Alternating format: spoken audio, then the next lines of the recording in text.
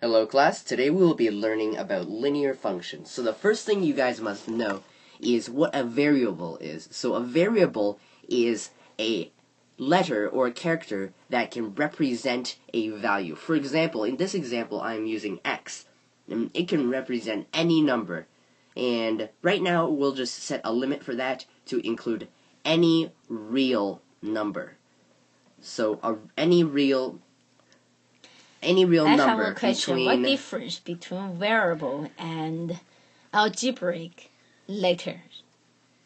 A variable can be any symbol, while an algebraic letter can only be an alpha letter from A to Z. Yeah. So are they variables? They can be variables if you label them as variables. For example, some things cannot be variables. For example, the letter I, it represents something. It represents an imaginary number. So it is not typically used as a variable because that may cause confusion. But other letters such as X, Y, and Z can be variables. Now, the next thing we're going to learn is what a constant is. So a constant is a number, basically, to put it in simple terms. A constant is just a number.